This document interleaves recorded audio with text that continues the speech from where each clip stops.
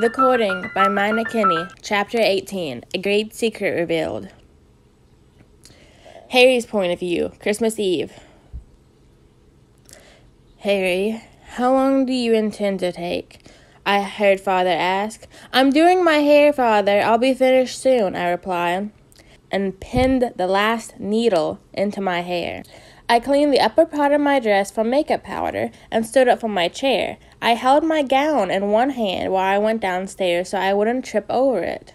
We were going to a Christmas party at the place of Lady Brown. We had been invited, and I was happy that it was just a party and not a ball. I arrived downstairs and let my gown go. I had made my dress myself again. It was made out of dark green and blue fabric, and it was shoulder-free. I had made a big gown because I loved the feeling of it bellowing behind me. I wore my rings and no other jewelry. I found it too heavy for today. The other three were all wearing their robes and ready to go. Do we have everything? I asked and put my wand into the holder on my lower leg. Yes, we do. We are leaving a little early, so... Mother was broken off by the knock on the door. Fuck, I hope that isn't someone from the village that wants to say Happy Christmas, Father said. Mother went to the door. Father hated when one of us opened it, when he didn't know who was coming, but if it was a villager... Explaining Father's appearance would be hard.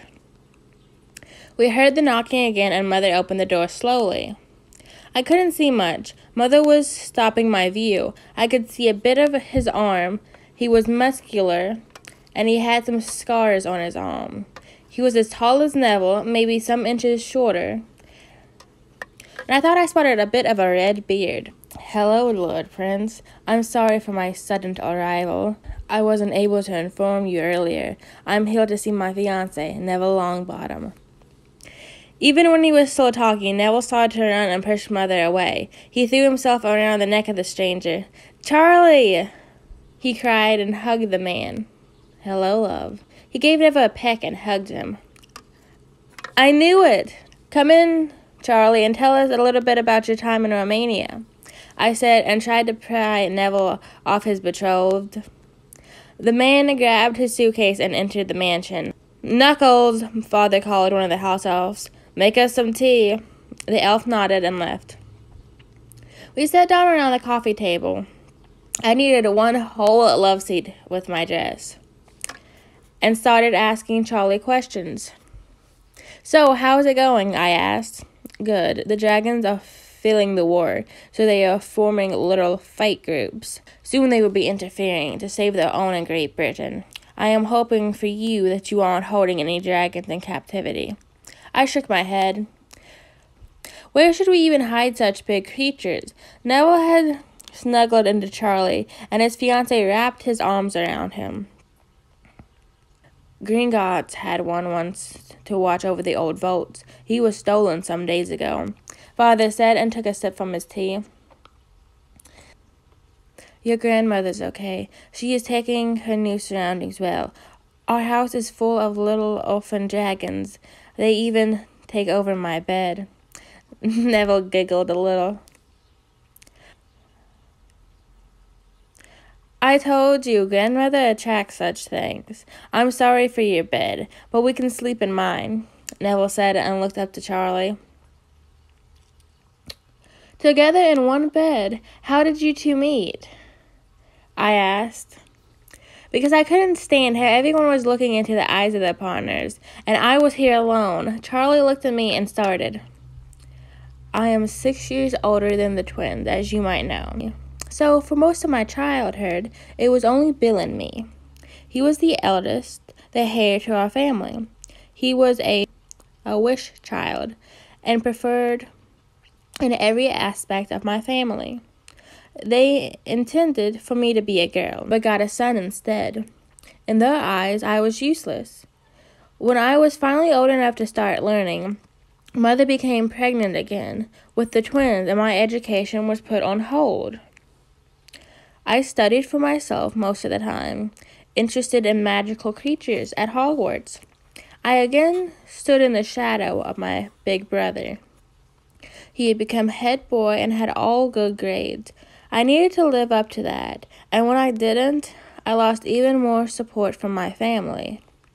I started to save money from the beginning of my 3rd year so that I could go to Romania and study with dragons. And I searched for ways to separate myself from my unloving family. And I stumbled over a book over submissive families. And so, at my 17th birthday, I stood in front of the doorstep of Neville's grandmother. She had never given the Lord title to her son, so I discussed the marriage contract between Neville and me with her.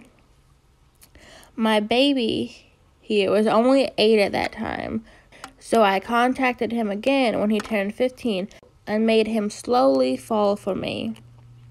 He gave Neville a peck and looked at me again. Now I realize Molly and Arthur Weasley loved their children for different reasons. Bill was the heir. The twins, even though they disowned them, were successful businessmen. Ron was the friend of Harry Potter. And Ginny was the girl Charlie wasn't. And Charlie wasn't loved. "How long do you intend to stay?" Mother asked. "Not too long. I will most likely leave in 2 days. I just came here to spend Christmas with my family," Charlie answered. "The dragons are used to people around them. That's why we don't take long vacations. So we didn't invite them. When a worker dies, dragons mourn like humans. They are similar to us in many aspects. Do you remember the Tri-Wizarding tournament?" I nodded. It was a torture for the poor dragons. Whoever thought that bringing dragons into a completely new environment was a good idea must have a negative IQ. We worked 3 months until they were able to calm down. Thankfully, they didn't kill a worker or another dragon. I have an idea who did this. Dumbledore. We need to get going, or Lady Brown will get angry, Father said, and we left the mansion.